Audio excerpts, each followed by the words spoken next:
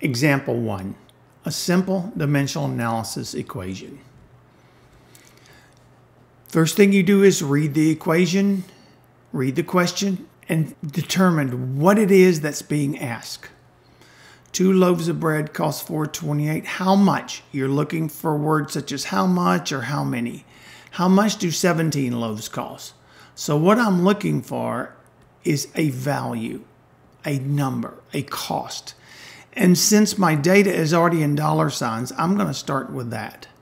So I'm going to write a box for the unknown number and a unit. And I'm going to put an equal sign.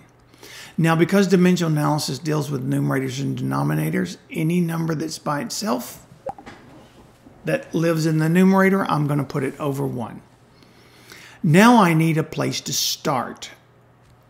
And I'm going to start here. And sometimes I draw a star to remind me that that is my starting place.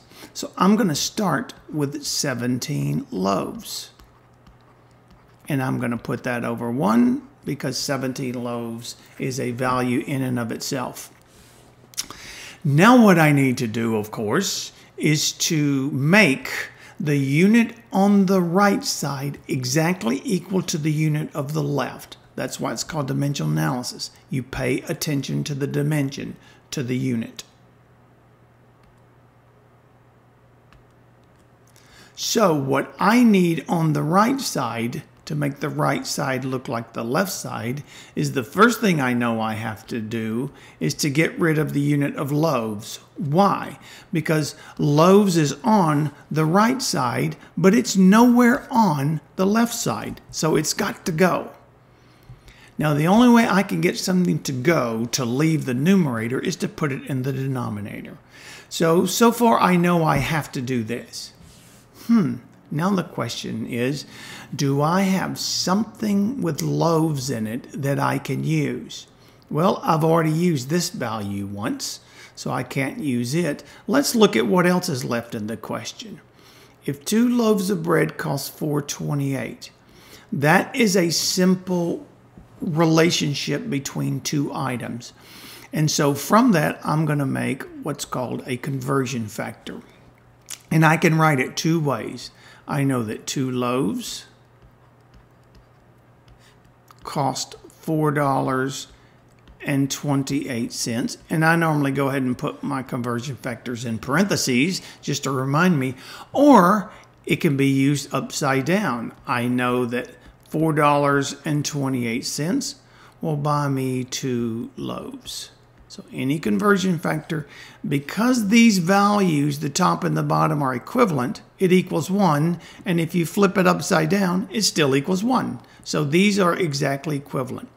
Well, which one do I want to use? I'm going to use the bottom one and not the top one. Why? Because I have to use a conversion factor over here, which puts loaves in the bottom, in the denominator. If I use this one, it puts loaves in the numerator and it won't cancel. So here we go. I'm going to use $4.28 in 2 loaves of bread. And now what happens? I can see that loaves cancels out.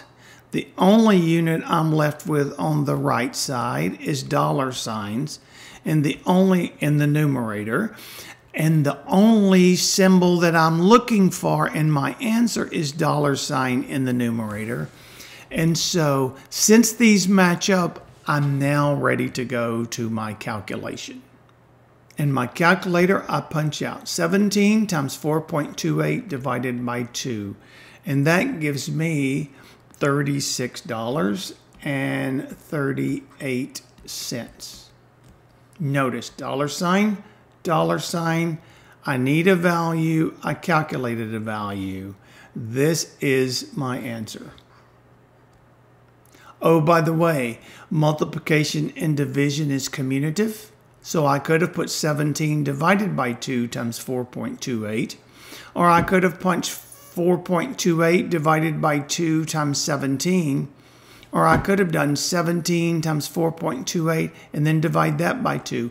It does not matter what order you do it, so long as you remember this rule. If you're punching out a number in the numerator, you must precede it with a multiply sign. And if you punch out a number in the denominator, you must precede it with a divide by sign. And that's all you have to do. End of example 1.